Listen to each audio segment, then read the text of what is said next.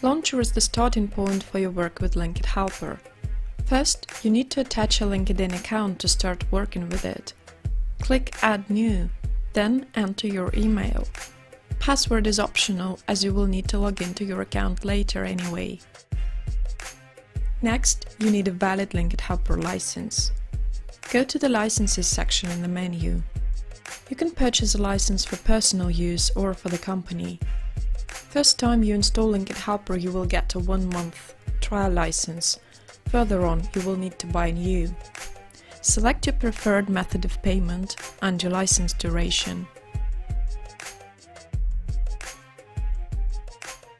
Next, I'm going to assign one of the licenses to my newly added LinkedIn account.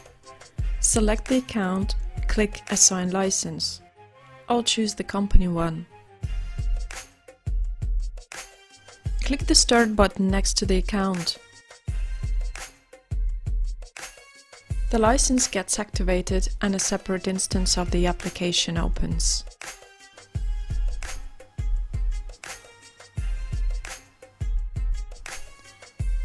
Using filters on top, you can select to display running, stopped, active-only accounts. Archived accounts are hidden from view, but you may do the reverse section and bring them back to the list. The account has been started. Here's a separate instance where I can go ahead creating campaigns. In certain cases, you might want to add a proxy to change the location from where you manage your LinkedIn account. This is an optional step. To do this, go to Proxies, click Add New, enter necessary proxy details.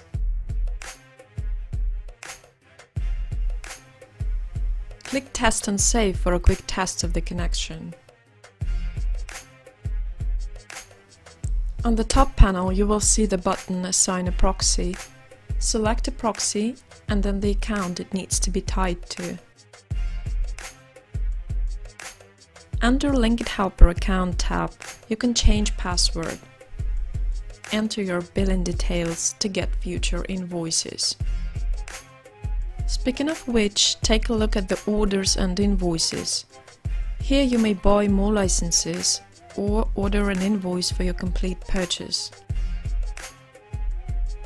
If you work as a team, under Organizations, click Add New to set up a company page.